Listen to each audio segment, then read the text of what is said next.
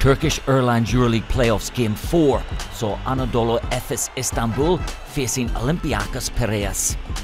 Kostas Papanikolaou and AC Law took the Greeks to a double-digit lead. Efes replied in the second quarter and Kerem Tunçeri made it 34-33. In the last period, Kyle Hines tied it at 62, starting a 12-0 run completed by Law as Olympiakos led 70-62. But Jordan Farmer pushed the Turkish team down by 2, and then Jamon Lucas hit the winning tap-in as Efes won 74-73 to tie the series.